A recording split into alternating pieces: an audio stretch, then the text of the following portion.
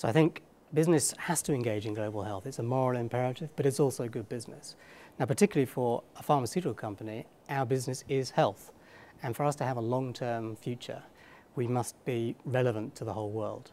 And that means we must do what we can to widen access to our medicines in the poorer areas today, even though they have difficulty paying for them.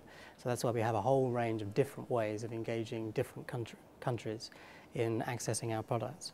But business, of course, is a force to be reckoned with. Business has got considerable talents, it has assets, it has staff, it has intellectual property, it has expertise and skills, and it should be part of the solution. It shouldn't be left to the civil society or governments because they don't have some of the things that we do.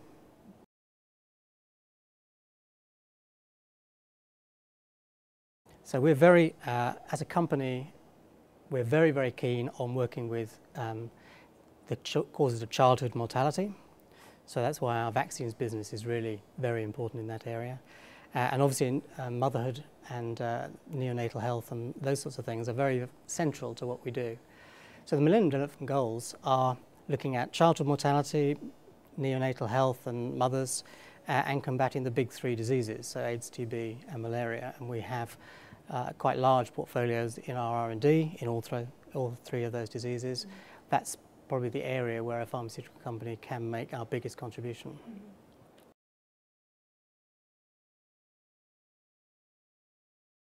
So we are looking at all causes of childhood mortality, and malaria is only one, as we saw in the session today.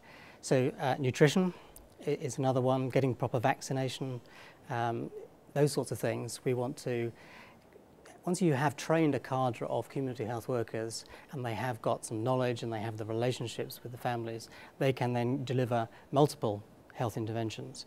So I think the next phase of what GSK is interested in is childhood mortality and preventing the deaths of children.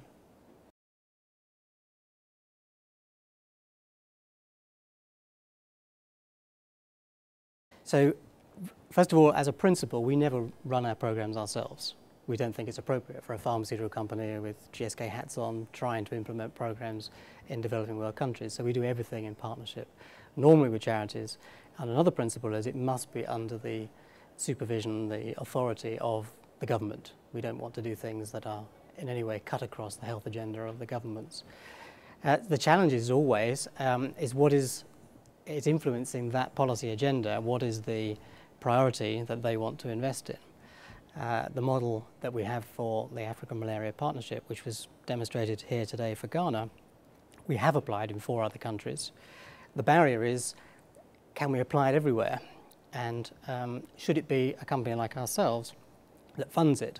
We're funding it if these particular programs, if you like, as demonstrations to show what can be done. And what we would hope is that other partners would then join and scale things up. So other partners being the governments themselves, but also there's enormous amounts of international aid going from the US and from the UK and Europe and elsewhere. We would like those sorts of funds to be following the similar sorts of models and building the strengths of healthcare workers in the developing world.